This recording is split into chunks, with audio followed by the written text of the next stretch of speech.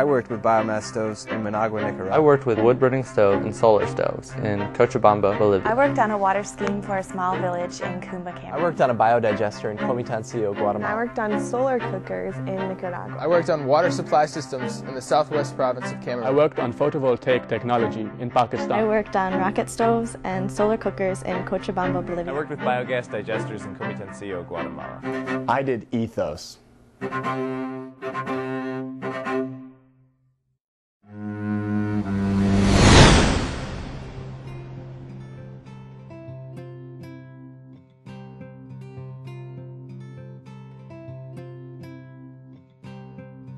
I wasn't entirely sure if I wanted to go into engineering when I started here. It was just kind of, I like math, I like science, let's try this.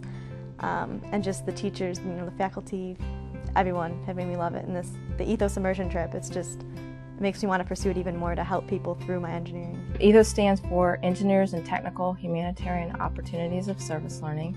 It is a program that was developed in 2001 by a group of undergraduate students to provide service immersions in developing countries to engineering students. ETHOS really reflects on what engineering should be all about, and that's making life better for a lot of people. I basically had a better understanding of how I could use my degree in engineering or what I've learned in classes to apply to real-world situations. It also gives you these other tools in your tool belt. The ability to deal with people, the ability to communicate across language barriers. These things that as we enter into a global economy, a global system, you're going to need to be able to do. The focus of ETHOS is appropriate technology. So students get to learn about emerging technologies that are culturally appropriate and sustainable, while at the same time serving basic human need. The best engineering solution for developing countries is not the best engineering solution as defined by our rules. Our rules usually dictate the most efficient design, the most power. We need instead to first look at what is available within these regions to use as a solution, and then we can design a solution with our understanding of technology to meet the needs of the people there.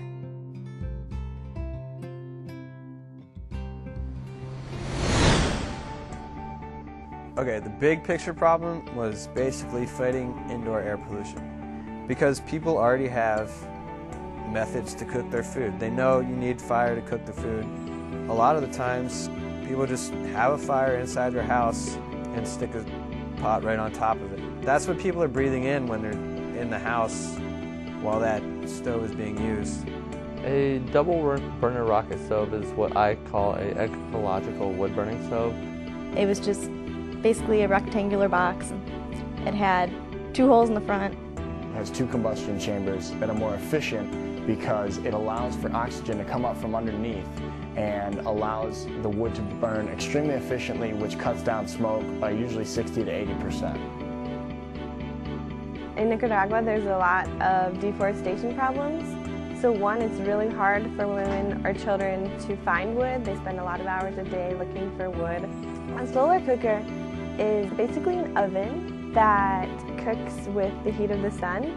A wood box, it has lamb's wool inside of it, and it has an aluminum shell, and then there's a dual layer of glass that acts as a cover. And there's usually some sort of a reflector that reflects more of the sun into the box. Photovoltaics in any way, they're very good for standalone systems, and what the government did was they provided each and every household with an 80-watt solar panel. And 80 watts means that they could run about 1 small fan and about 6 lights, and they were also provided with a battery. The battery could run for 3 days, assuming it was cloudy weather. When I was based in the desert, an hour's journey by Jeep, and I was working on the operations and maintenance of the photovoltaic systems which they'd installed in a couple of villages in the area on a pilot basis. As far as global insolation rates is, as in how much solar energy can be utilized, Pakistan is easily in the higher level. In the whole world, in the coming years, there's going to be a massive energy crisis, and Pakistan's no different. In fact, there's already an electricity shortage. And so in these remote places, there's really no chance of the national electric grid getting to these places within the next 20, 30 years. And so you really need some sort of standalone remote systems, and there's really no better system than photovoltaic technology.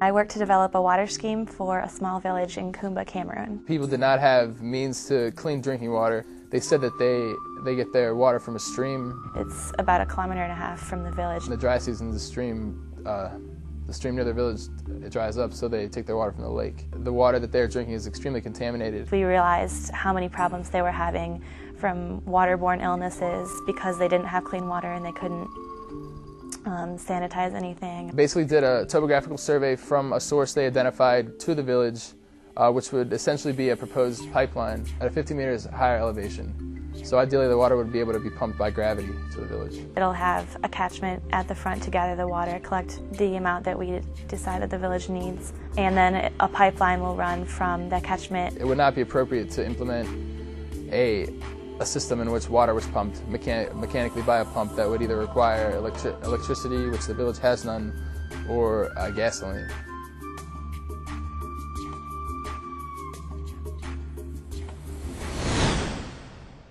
If you want to go beyond the books and beyond math, beyond science, then I'd say ETHOS is for you. When I talk about ETHOS, I often talk about it as an exemplar of what we're all about as a university. I think the ETHOS program perfectly demonstrates what it is to be Catholic Marianist. Serving others, belonging to a new community, fighting for justice. I was supposed to co-op last summer, and I decided to do ETHOS instead.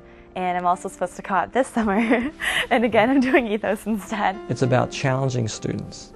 It's about making sure students reach their potential, asking them to do a little bit more. I thought that the ETHOS experience was the best experience I've probably ever had in my entire life. I felt truly privileged to be able to grow as a person. Had I not found ETHOS, I wouldn't know what I wanted to do with my life. I would have come out of UD exactly how I went into it. They usually go on these immersions sort of in the back of the head that they're going to save the world, but it ends up that the world saves them because they have a new perspective on engineering. Learning another culture through immersion, serving basic human need. It was a life-changing experience. That's what UD is all about.